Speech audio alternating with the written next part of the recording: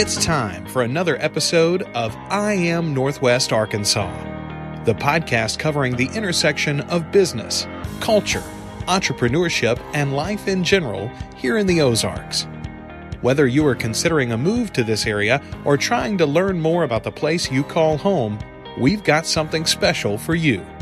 Here's our host, Randy Wilburn.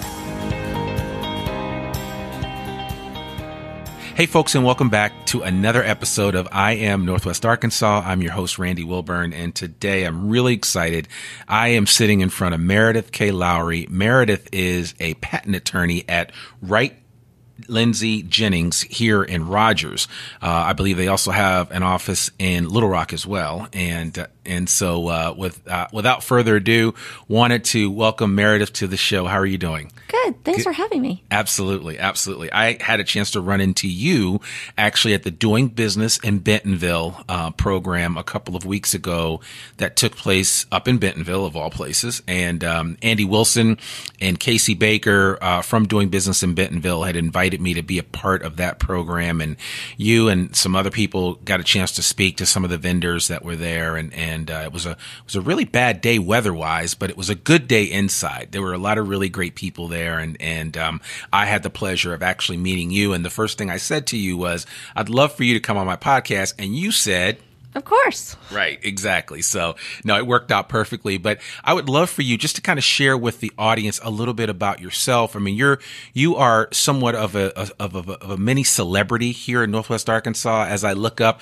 and I told you this when I left the Doing Business in Bentonville event, I looked up at a Cityscapes magazine, and I'm like, wait a minute, that looks just like the lady that I asked to be on my podcast, and it was. But you had pink hair.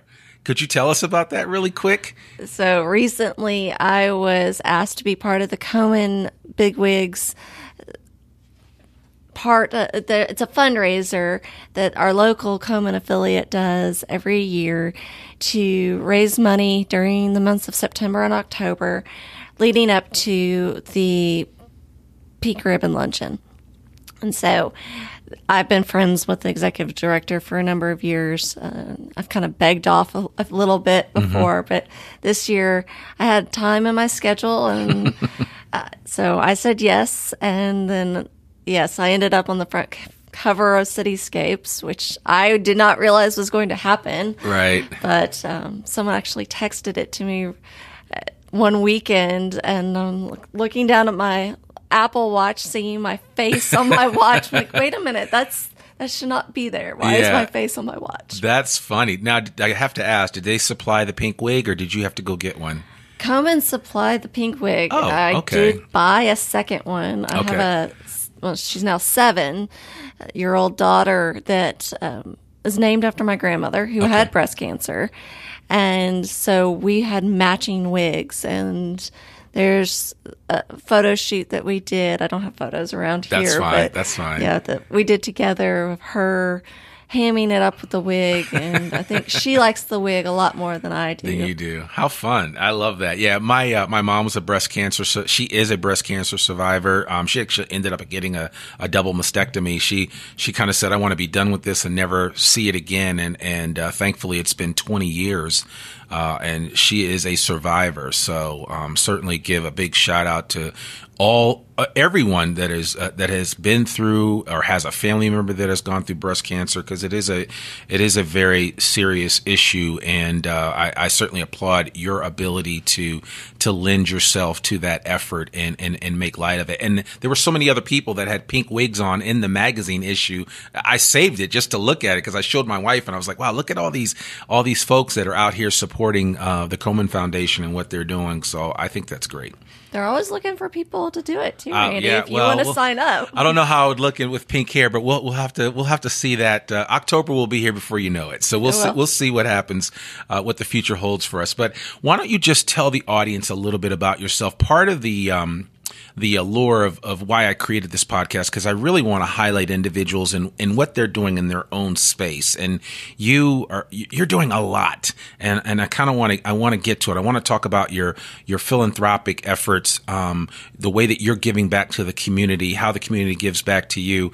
I also want to talk about just your expertise from a patent law standpoint, just simply because I think there are a lot of people that listen to this podcast that may have questions about some of the basics or foundation of what is patent law, because a lot of people don't always understand it. So I think we'll get into that as well. But why don't you just give us just a quick snippet into your superhero origin story of who Meredith Lowry is? Well, I am a patent attorney. So I went to law school at one point in time. Once I got done with law school, I was kind of bored, actually. Wow. I was in private practice. There's only so many hours of the day that you can practice as a new attorney. My husband and I would both work fairly long hours, but we didn't have children. So the spare time, I was kind of chafing. I'd already renovated the house. And then I decided, okay, I need something else as an outlet. And Komen actually was my first foray into philanthropic activities. I called the then executive director and said, hey, I want to volunteer. And she's like, well, we have a meeting coming up. Why don't you come to that? Right. So I showed up and it was a committee meeting. I was thinking it was a volunteer activity. It wasn't. I sat there through the entire meeting just thinking, I'm in the wrong spot. I don't know why I'm here. That's funny. And the next morning, the chair for the Race for the Cure called and said, we would love you to consider being our registration chair. And at that point in time, I really didn't know what I was saying yes to. Mm-hmm. I just knew, okay, here are these nice people. I enjoyed spending time with them. Why not consider this? And that year, I think we had 16,000 registrants for the Race for the Cure. Wow. Which meant that my March and April were practice of law full-time. And then this whole other full-time job of getting all of these names into a computer and folding all these T-shirts. And granted, we had volunteers. We had a lot of volunteers. Right. But orchestrating all of that, and thank goodness for all the other past volunteers that knew how to run this show. Right. Because I really had no clue. Man. And I stayed doing that 5 years. And at that point, I then had 2 small children and a full-time law practice. And so I stepped back from that after a while, but I still wanted to do extra stuff. And I had found, working through Komen, that it benefited my clients too. Yeah. If I knew other people in the community, if I was out there and could say, oh, you need to talk to this person, you need to have drinks with this person. That was always a good thing for them. So I continued being involved with organizations that touched my heart or that I had good friends working with. So. Okay. And I'd be curious to know who was your inspiration growing up that kind of showed you that, figuring out or finding ways to give of yourself, without expecting anything in return is kind of the way to go. I'd be curious to know, did you have an example growing up that, because for me, it was my grandfather. I mean, he would go, if anybody called him to go anywhere and speak, and I have yet to really tell his story on this podcast, but he's got a really interesting one, and one day I'll tell it. But whenever he would go and speak, he would do it, sometimes he'd do it for free most of the time. He was always available in his local community to give back in any way, shape, or form. If there was ever any fundraising going on, he'd find ways to give. And so he was kind of like my North Star when it came to that. And I saw that, you know what, there's something to this, to giving of yourself for programs that don't necessarily, I mean, they do give you something back, but it's not and I don't want to use this word loosely, but it's not a quid pro quo. And it's one of those things where it's and it's a little tongue-in-cheek humor there, but the bottom line is that there's always that individual that acts as an example for you? And I'd be curious to know who was that person for you? It's more of a book Really? than it was a person. I mean, my grandparents worked very hard. Yeah. My parents did too. My parents also had this thing of you have to do education. There was a book growing up. It's called Miss Rumphius, and it's a children's book. And my daughter, my kids, and I have read it about once a week forever. But we tend to. It talks about the 3 things that you're going to do to make the world more beautiful. Wow. Traveling the world and seeing things, but also making the world more beautiful and getting an education. And so I looked at it as, okay, I know to work hard from these people that I adore, and I know to get an education, but what's that 3rd thing going to be? And for the book, it was spreading wildflowers everywhere, but mine was different. So it's called Mrs. Rumphius? How do you I spell think that? is how you say it. Oh, really? Mrs. Rumphius. I'll have to look it up and make sure that we put that in the show notes, because I love that. I love the fact that a book was your inspiration. I tell people all the time, books have such a sway over me, and it has always been helpful, and I'm actually not I wouldn't be the person that I am today if it wasn't for a lot of the literature and the books that I've, kind of just had become a part of me. And it sounds like that book has become a part of you and has actually fueled a lot of what you've done. And when I think about what you've done, I'm looking down the list of things. It's not like you have, you're a patent attorney, and patent attorneys, for those of you that don't know, and I know a little bit about law because I have some lawyers in the family, but patent attorneys have to do an inordinate amount of reading. There is an inordinate amount of research that's involved with being a patent attorney. So it's not, it's not cut and dry. And there's always a new wrinkle. That's the whole idea behind being a patent attorney. I mean, it's just always something new that you're entertaining an idea and trying to determine, what's going on. Am I right or am I wrong? You're right. Okay. But I think also being a part of the community helps with that. It does. Because I spend a lot of time with the entrepreneur ecosystem and seeing what they're doing. When I started practicing law was about the time Web 2.0 started just consuming us and social media, and everything changed. The way we look at the world changed, the way we innovate. And now we're walking around with these little computers in our pockets all the time. And the way we approach retail and consumers changed. So being a part of the ecosystem and being a part of the nonprofit world, I can see things in a different light. I think that helps me process, okay, this invention's coming in, but I understand your frame of reference more. I'm not sitting here just with my books and thinking, okay, I know everything, because I don't. Right. Well, there's always something new, I think. It's certainly you benefit being here in this area with all the different programs. I know you have some involvement with Crystal Bridges. The arts is something that you're passionate about. You spent some time working with the Scott's Family Amazeum. Yep. There's just a lot of programs that you've been involved with. And then the NWA Tech Summit. What did you do with them? I was chair. I guess it's been 2 years now since I was chair, and during that, when I was chair, we started the Women in Tech portion. Okay. We've changed how that is dealt with now. It's more of an integrated element into the Tech Summit. I still stayed on the planning committee, but we've changed that into integrated program, but then also still focus on why do we need diverse talent in technology. And that's the InTech group that we have now. And so I will be chair for that one more year, and then I'll be phasing out. Okay. All right. Well, so obviously, and I'm sure you have other things that you can be doing, so that there's not a shortage of that.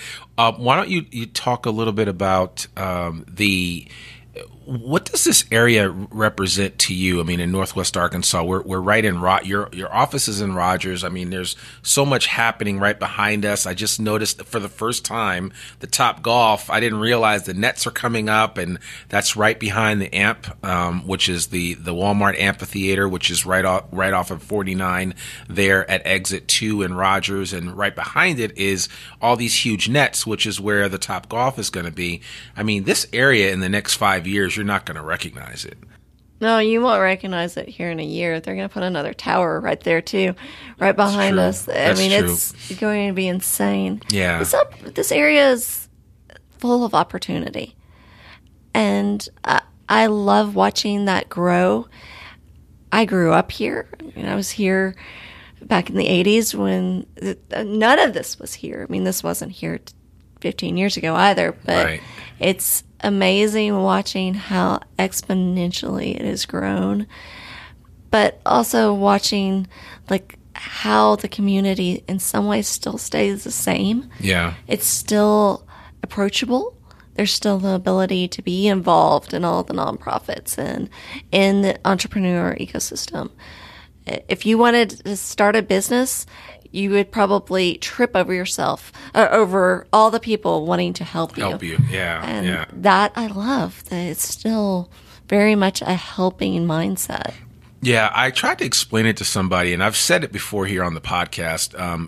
Living in Boston for 17 years, I feel like I have the right and the experience to say that it was things were a lot different there. And it wasn't that you couldn't get something started or get a business off the ground. It was just a lot harder. You really had to show some proof before anybody would even give you the time of day. Here, that's not the case. And that's the one thing that I really do like. Just like I was mentioning to you before we started this recording, just about everybody that I've asked to be on this podcast has said yes to me, which I'm really surprised at, because I'm just always waiting for people to say, no, I don't have time for that, or no. It's always like, yeah, I'd love to. Let's figure something out.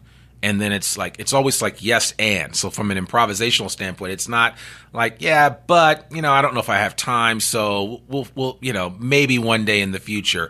Everything is very specific here, and which is what I really like. And since you do represent Northwest Arkansas, and this is a podcast for people that may be coming here or that are already here, the encouragement that I would have for anybody listening is that they just need to get in wherever they can and get involved, because doors will open up for you. It just happens that way here. It does. And when you meet people, there's a woman that spoke yesterday for Company Club, which is a group that I help with some things, and it's affiliated with a group that I run. But her name's Dominique Blake, and I love her. First time I met her, she's like, well, who do I need to know? What do I need to know? I mean, just ask. Right. I mean, those things, I love that approach. She knew what she wanted, and I immediately was like, okay, well, here are these people. Exactly. Go talk to them. Yeah. Well, that's actually how I've built the list of guests. Every time that I speak with somebody, and I'll do it with you when I'm done, but I always ask, who do you think I should talk to? Who do you think I should have on the podcast? And then now I have regular listeners that are like, oh, you should get so-and-so, or you should get this person. And so everybody, there's like I said, 2 degrees of separation, and there's so much connectivity here, which really allows for, I don't know, just a spirit of openness that you don't always experience in a lot of places. So if you're listening to this and you're in another part of the country and you're considering Northwest Arkansas, the one thing I would say, and Meredith, you could certainly concur, is just that openness does exist here. And we will certainly leave the light on for you and give you an opportunity to check things out. So why don't we talk a little bit about the fact of this neighbor that we have right up the road here called Walmart, and it's a good corporate citizen. Of course, we have JB Hunt, we have Tyson. I'm kind of being funny here, but I know that you do a lot of patent work with companies and products that are looking to or have gotten involved or doing business with Walmart. What would you say Walmart has been or has meant to this area more than anything else? It's our way of life. I remember what it was like before Walmart started growing, and when they brought in grocery. It's been a game changer. It's not just that they buy product from people that are here. It's also that they encourage their associates to be involved with the community. And sometimes those associates decide, I like it here, not really fond of working at Walmart anymore. I want to start my own thing. That's my new passion. And so then they start up businesses here too. And we get more growth as a result. They bring in talent. They bring in people from all over the world that have differing viewpoints. That's a great thing. Yeah. I love watching how things grow here. Yeah. No, I that's the one thing that I'm excited about. And again, I have since being here in the last 5 years, I've just had a newfound appreciation. I had read, I was telling somebody this, I read Sam Walton's autobiography years ago, and then I had to reread it once I got here. And then I had a different perspective after rereading it. And then kind of seeing things like Crystal Bridges and the impact that his family has had in this region. I mean, it is off the chain, if I could use that expression. It really is when you look at just the extent to which they have impacted others, and especially in a philanthropic perspective, right? Because yes, the Waltons give, they've got the Walton Family Foundation, they've got a lot of programs, and then there's so many other foundations that are part of the ecosystem here in Northwest Arkansas. And everybody's kind of like fighting, not fighting against each other, but fighting to make things a better situation in general. And that's the experience that I've had, and that's why I've been blown away. I saw that you were affiliated with the Single Parent Scholarship Fund. Yeah. I had a chance to sit down with Tyler Clark not too long ago. He's a great guy. Yes. And so many of the programs that I see, and you read some of the local magazines, or you read the Northwest Democrat Gazette, you read any of the local business publications, and you see what all of these different organizations are doing, and kind of how each piece fits in there nicely into the puzzle of giving back to this community. And so I think that's really exciting. I don't know where it's going to end. It continues to evolve and it continues to grow. So I don't see an end in sight. I think there are a lot of opportunities that are going to continue to expand in this area. Let's hope. Yeah. So, well, why don't you tell us a little bit about this whole understanding of patent law? If you had to give people just the Cliff Note version of understanding what patent law is all about and what you do on a regular basis. I know that I was reading a little bit of your resume and your background, and there are a lot of things that you focus on. One thing that you mentioned was publicity rights. And then here in Arkansas, and then I was curious to learn a little bit more about that. And then, you do a lot of intellectual property counsel for startups, which I think is really important. But what is this? I mean, have things changed since you got into the law with regard to with social media and everything nowadays? How has that changed when it comes to our identity and how we can lay claim to that in a much larger system? The way I like to look at intellectual property with patents, trademarks, copyrights, trade secrets, and rights of publicity is more, what does that mean for the individual business? Because not everyone's going to have a patent, and not everyone's going to have copyrights. Most people have a trademark of some sort. But what does that mean for them, and what's important to that business to them protect? Sometimes, like with the Broyles family, it's a matter of keeping Coach Broyles' name off of products that they might not like. Yeah. And seeing their dad's signature lifted off of a football and put on some product like he endorsed it. So that's where publicity rights come in. Okay. Sometimes it's just the commercialization of somebody's name or image. And that got passed in 2016. Okay. And so now you can still take pictures of people. You just can't use them for advertising. And that it's a bigger thing now. It's certainly than it was then. It seems more and more we see things like holograms popping up. And we've seen a couple of lawsuits lately in that realm in the larger outside world. But I'm glad Arkansas has joined that outside world in protecting people. And I'm glad you brought that up because you mentioned Arkansas. Is on a state-by-state level, does that law differ, or is it the same across the board in all 50 states? It's similar to some of the other state laws. Tennessee has the broadest, with Elvis being that the Presley family pushed on that one a long time ago. Some of the states have a different version of it. Some publicity rights go away after the person dies. And Arkansas is not that way. And it's not that way in a lot of other states too. But that and trade secrets are pretty much the ones that are state law based. And then everything else is federal based. I mean, you can have state trademarks, but most people look at it in the federal sense of, oh, I have a restaurant.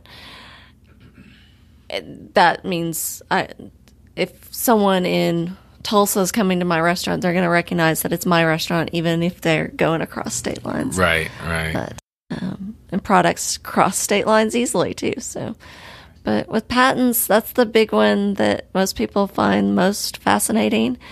It's innovation. It's how do you protect what's new and not that hasn't been done before in any sort of way. And sometimes that can be tricky. It can be. I was just watching an episode of The Prophet, which is one of my favorite shows with Marcus Lemonis. It's on CNBC. Big shout out to Marcus Lemonis. Anyway, the episode had him working with a gentleman that had created a tap for a coconut. But his tap for the coconut had actually already been presented to the patent office years ago.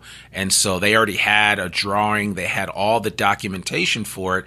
And his tap really wasn't any alteration on what was already accepted. So each time that they presented the drawings and everything else to the patent office, it got pushed back. It got denied like 4 times for review, and essentially he was not able to improve upon it. And because of that, whatever was already registered with the patent office, that held out over somebody else's new idea. So I think it's interesting. And I just seeing that the other day, and I thought about that, and I was like, man, I wanted to ask you about that, because I know that happens quite a bit, that people think, oh, they've got the best idea, when that idea may actually already exist, and they just haven't, they if you can't improve upon it, then, you're basically just copying somebody else. We like to look at the differences.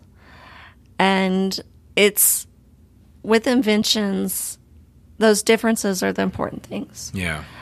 If the tap had been able to cut through the coconut in a different mechanism, I mean, things like that, those differences are important.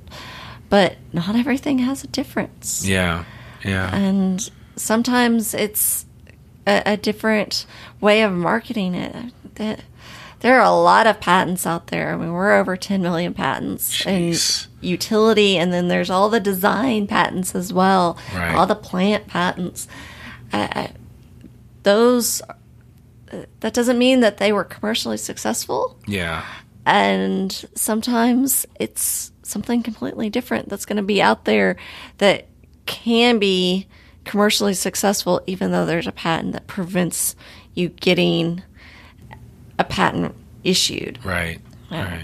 Right. Where does someone start that thinks they either have an idea or some type of creation or invention, where do they start? Should they come see you first, or is it more you should do your research? I mean, obviously we've got Dr. Google and we've got all this information at our disposal nowadays, but where would someone start to determine if what they have is indeed viable and something that they may want to put more effort behind to determine if it's worth pursuing the effort of a patent or something along those lines? I like talking to new inventors early, mainly because if they miss something in the process, I want them to know, wait a minute, here's this big, huge red flag that you need to be aware of and to avoid it. When you start talking to other people about your invention, your time starts running. The patent office wants you to file within a year of you publicly disclosing an invention. So if you go to some of the resources the ecosystem has and talk to them about it, or do a pitch competition just to get a proof of concept funding, you've started your time running. That's not ideal. And then some people come to me way too late. And that's heartbreaking for me. It's devastating for them. But I like them to come talk to me. I also like them to do the research. Yeah. You're right. Dr. Google's out there. Right. Google actually has a separate search engine just for patents. Oh. Okay. It's more user-friendly than the Patent Office website because most people don't know how to search the Patent Office website. Right. It's kind of daunting, actually. It is. Yeah.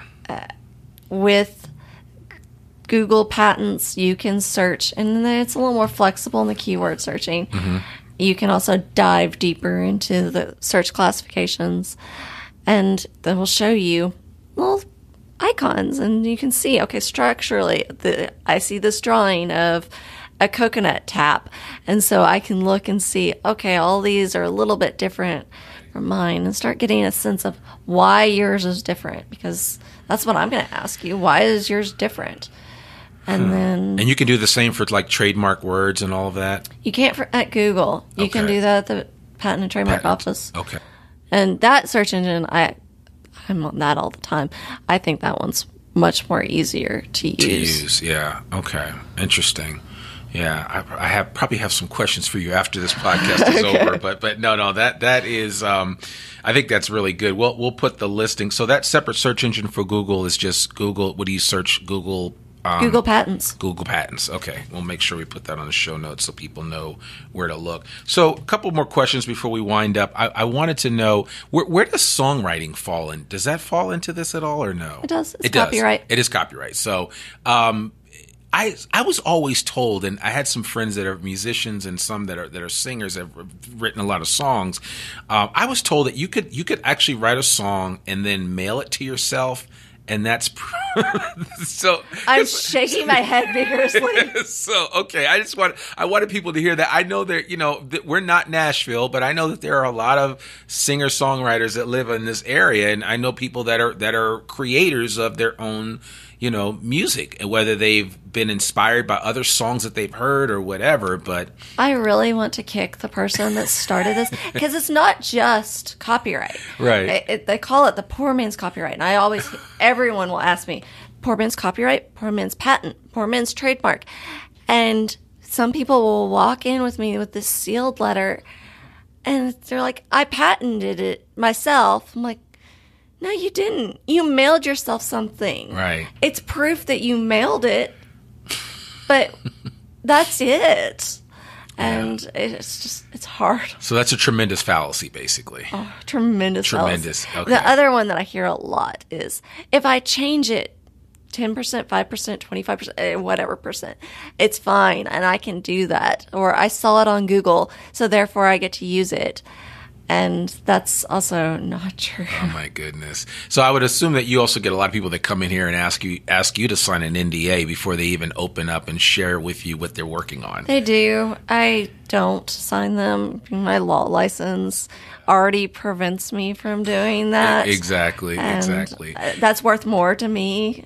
But. Well, yeah, one of my friends, he does a lot of business investing, and one of his warning signs is when somebody comes to him and says, "Listen, I need you to sign this NDA before I share anything with you." And how often is that truly necessary in a case like that where you're just sharing some basic information? When it's someone that's not your attorney, I recommend it a lot for people because, ideas do sometimes get stolen, yeah. or re-envisioned. And it's amazing how we can see something, and I'm guilty of this myself.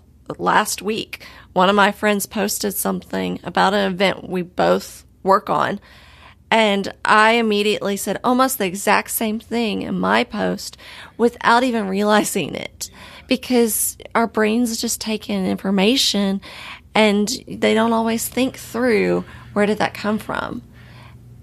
And mimicry is actually is your brain is kind of trained. You mimic other people when they do things, especially when you're really good friends. Right, exactly.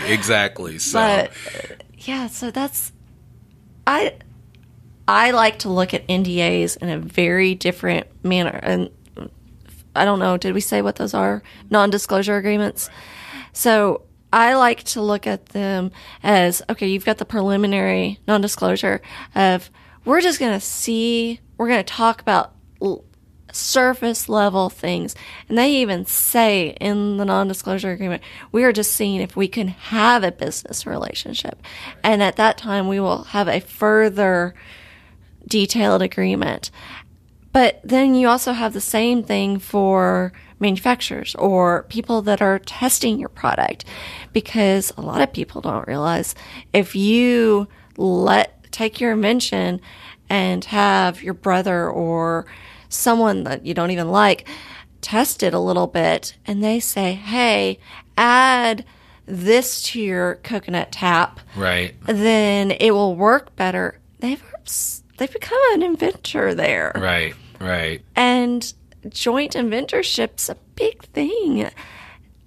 So I can see where that would go. Yeah, there could be some real misunderstandings there. Yes. So, yeah. Unfortunately, when money gets involved, it's a slippery slope right there. So, and I didn't want this conversation to devolve into purely patent law, because I'm sure you could talk all day, and you're already talking over my head. I understand some basic things, but I did want to share that with this audience, and certainly anybody that's in this area and could use Meredith's help with a patent or copyright or any of that nature. They can easily contact you, right? And what's the best way for them to do that? Right, Lindsay and Jennings has a website. Okay. My direct dial's on there. Okay. It's WLJ.com. Okay, perfect. Yeah, we'll make sure we put that in the show notes. So anybody listening to this that has a great idea, or you've had something sitting on the shelf for a long time and you thought it always had value, if you really want to figure that out, Meredith would definitely be able to kind of enlighten you as far as that's concerned. So definitely connect with her and see if it can help. And please let her know that you heard about it here first on I Am Northwest Arkansas. Before we close out, I wanted to talk with you. I know you are somewhat of an athlete, right? Do you run? I run. You run. Okay. Have you run a marathon? I have not run a marathon. Okay. There's a lot of signs when you run half marathons that say only half is crazy. And right. I am not... I don't have enough time to train for a full marathon. Yeah. It's enough to train for half. And breaking out those 2-hour windows to go and run the long runs. So how did you feel the first time you ran a marathon, a half marathon? My mother and my father both run long distances as well. And my mother was at the end of the hog eye at the finish line when I ran it the first time, and she's crying and I'm crying. And so there was a lot of emotion there. Yeah. I didn't walk well for a couple of days. It's now to the point where I think I'm at 16. I've done 16 now. Wow. So I don't walk well for a few hours. Now. Yeah, it's not as bad. It's not as bad. Yeah, that's one of my bucket list goals. I hate saying bucket list, but it's one of my, before I leave this earth, I want to run a marathon, but I think I will start with a half marathon. I have a good friend that this year he made a commitment that he was running a marathon on every continent. And he is right now, like as we record this, he is sitting in an airport in Santiago, Chile, waiting for a plane to take him to Antarctica. So that's amazing. It is amazing. So, and every time I looked up, he was just in Africa last month. He did it, and he's an entrepreneur, so he's got the time and all that to do that. And it's just been he's kind of made it a really interesting thing, and he's actually has raised a lot of money for a lot of really cool programs through this, which I think is another good way to do that when you give back and you want to get other people involved with what you're doing, so it's not just you by yourself. So I thought that's kind of cool. But I applaud you for working out. Northwest Arkansas is certainly an outdoorsman paradise, right? Outdoors person paradise. It is. So there's a lot to do. But I think I've taken up enough of your time, and certainly I want to close this out with just asking you a couple of questions about things that you like to do when you're not doing all the amazing things that you're already doing with Single Parent Scholarship Fund, the Coleman Foundation, what you're doing here as a patent attorney. What do you and your husband and your 2 kids like to do? 3 kids. 3 kids. I'm sorry. I don't want to shortchange you. I've got 3. I know how it is. Sometimes we forget about them, but yes, I've got 3. So what do you guys like to do in off times? So my kids like to play video games, and I play with them. I mean, I grew up playing Mario and Zelda and all the lovely fun Nintendo games back then, and so we play those now. And is that the Wii or the Switch now? Switch, right? Yeah, those things are nice. We have no, I think we got rid of the Wii. We had the Wii, we had the Wii U. We still have that because it still has the old Zelda on it. And I'm not getting rid of that one anytime soon. No, I don't blame you. I don't blame you. So, okay. So tell me, where do you like to eat here in Northwest Arkansas? Preacher's Son. Preacher's Son. I love it. Okay. I have issues with gluten, so knowing that I can go there and eat anything I want, and nothing will be contaminated. Right. We stress that anything. I know Matt very well. He's been on this show. I'll put a link to his show in the show notes. But the Preacher's Son is outstanding, and I think maybe one of my favorite items there is the fried chicken. Chicken schnitzel. Yeah, it's the best thing ever. Ever. So really, really good food. And, there are a lot of people in this area. There are a lot of restaurants that are offering, food and recipes for folks that have gluten intolerance or gluten sensitivity. So certainly want to encourage you to check that out. One of the goals that I have is to create a little guide for people that are either eating 100% gluten-free or just want to know places that offer gluten-free items, because there is a difference there. Some people just don't want to, I went 1.5 years without eating any wheat of any kind, and it was a glorious 1.5 years. My headaches went away. A lot of things were different in that time frame, and I've slowly weaned myself back onto the wheat. But I don't eat it. I don't consume it as much as I used to. So, but it's just nice to know that people kind of care about that stuff around here, and it makes a big difference. Lots of options here. Absolutely. Finally. The last book that you read, I think you had mentioned something about Nomen or... Yeah, it wasn't the last one I read, but it's the last one that stands out the most. I mean, I tend to read a lot of science fiction, and but that one was not just science fiction. It was sort of like a true crime, but also AI, right, and social media, and essentially what happens when there's a crime committed and when the government knows everything because we've let it know everything. Right. And it's an interesting book. It's a bit thick, but it was worth it. It really kind of, it's broken up in sections too. So you get through a certain part and suddenly you hit this completely different book. Really? And that was a little disconcerting at first, but it's a great book. I really did enjoy it. Yeah, I'm going to have to check that out. And I think I had mentioned to you, I've been reading, and I'm currently reading The Laws of Human Nature by Robert Greene, and it's an amazing book that really just makes you think. I could go on and on about this book. It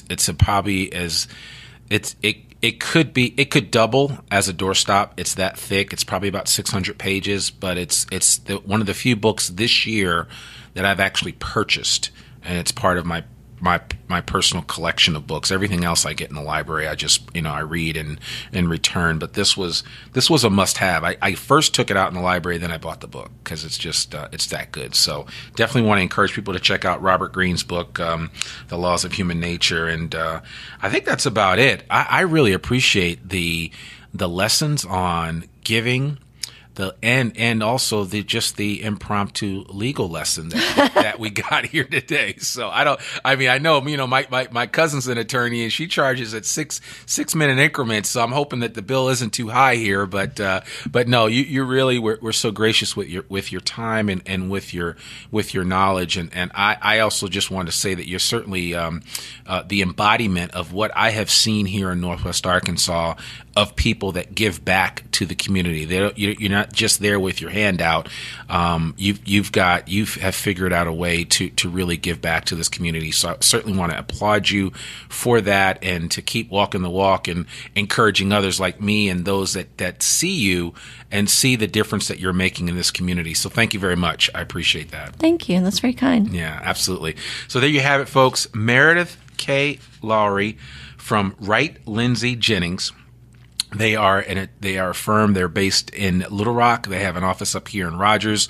If you need anything in the way of copyright or patent law, please give Meredith a call. If you're calling her because you heard about her here on the podcast, just let her know. Give her a shout out and say, "Hey, girl, I heard you on that podcast. That was great.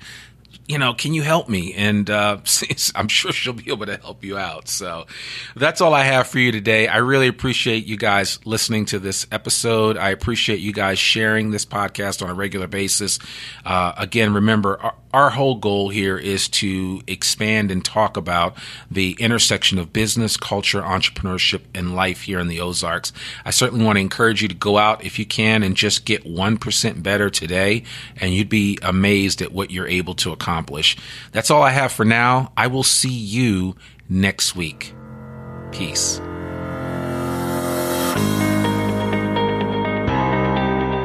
We hope you enjoyed this episode of I Am Northwest Arkansas. Check us out each and every week, available anywhere that great podcasts can be found. For show notes or more information on becoming a guest, visit IamNorthwestArkansas.com. We'll see you next week on I Am Northwest Arkansas.